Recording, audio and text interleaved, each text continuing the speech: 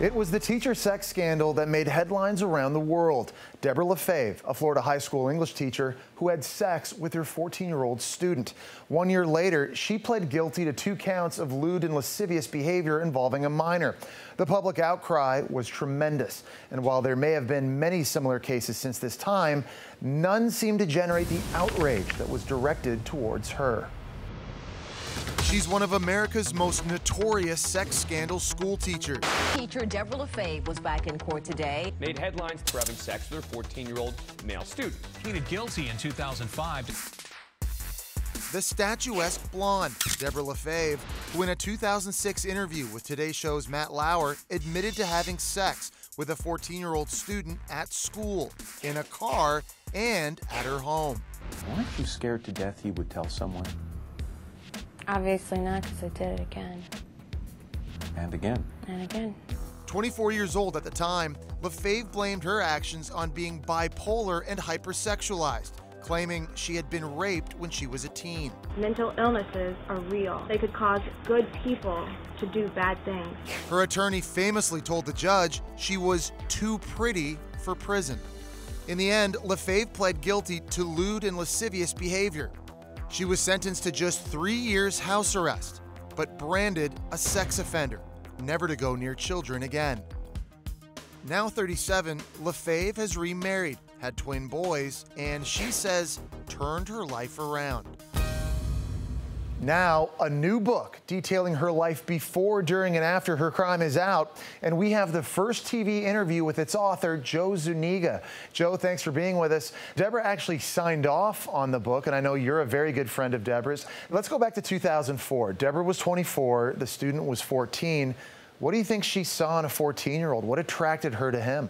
I believe it was more about she felt like a friendship. You know, she really didn't think that she was doing anything wrong at the time till the whole sexual encounter happened. That's when she was like, you know, wait a minute, this has gone too far. But by then it was too late. And Joe, you say in your book that Debra was abused. How so? She was sexually abused as well. There's rape in the book. It happened during early childhood and then throughout, I believe it was high school. There's a long history of stuff that happened in her life before getting to, you know, that whole scandal. And of course, Debra is now a registered sex offender. That label is going to be with her forever. How do you think she deals with that?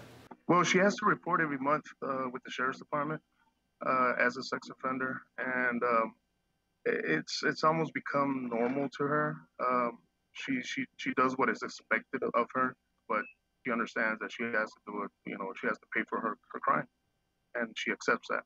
And it's been almost 14 years since this all happened. How does Debra look back on it now? What does she learn from all this, you think? Well, she of course she has regrets. She's sorry for what she did. You know, what she does is she goes to church and she prays and she asks God for forgiveness and she does what she has to do to fulfill her legal obligations. Joe, what is Debra's life like now? It's pretty stable. She's a housewife. She's raising 2 children. She's doing very well.